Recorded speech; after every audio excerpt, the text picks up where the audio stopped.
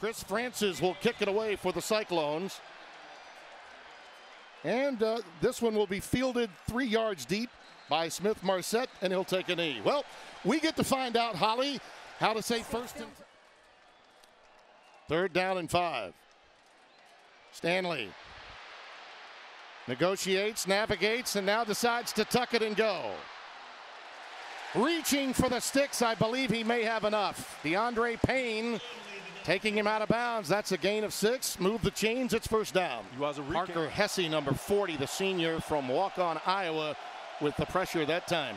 This senior class wants to complete the Iowa State sweep of 4-0. Pressure off the backside. Down he goes, Nick Neiman. And will always be, under Ferentz, a run-first offense. Young. Wow. Torrin Young inside the 40, ahead to the 35 of Iowa State. That's an 11-yard gain. Down on the field. Kempt under pressure and dumped. That delayed blitz again, Spence. This time Matt Nelson gets through. He actually broke through off of an initial block. And intimate, too. The crowd is right on top of you. Sort of a college football version of Wrigley Field. Stanley over the middle. Amir Smith-Marset. How do you do? I'd say he's got a future, wouldn't you? Absolutely.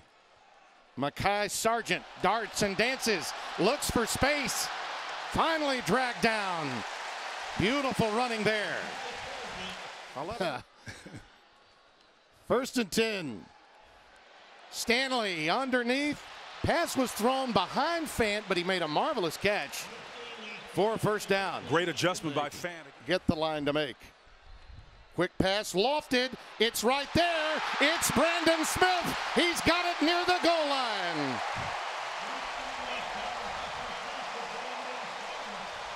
Against DeAndre Payne, the corner, the one they think so highly about.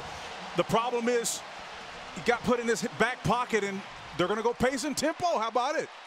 Sargent, touchdown.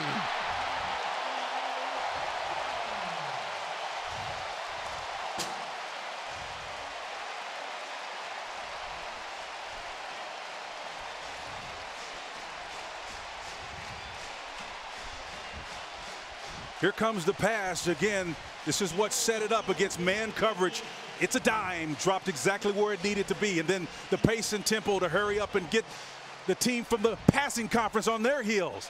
Iowa just Big 12, the Big 12 team. And the youngster from Iowa Western Community College, a real difference maker in this game without Ivory.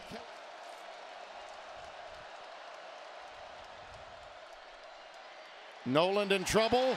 That ball was loose. They're going to rule it a fumble, it appears, and it's Epinesa that stripped it. And the recovery by Chauncey Golston, 57. Golston gets connected, but Epinesa.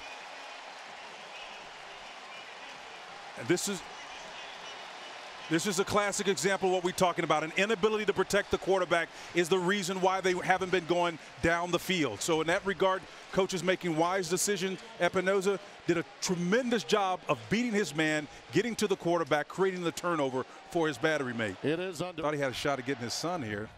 He's playing at Oklahoma now. We were there when his son was playing in high school to call Bedlam in what turned out to be Bob's last game as head coach of Oklahoma. And we had the pleasure of calling it, Yep. 4 in a row for the seniors. They love their coach, and well, they should. The first of 4 trophy games for Iowa belongs to the Hawkeyes. How about some ice cream tonight, Coach? You deserve it.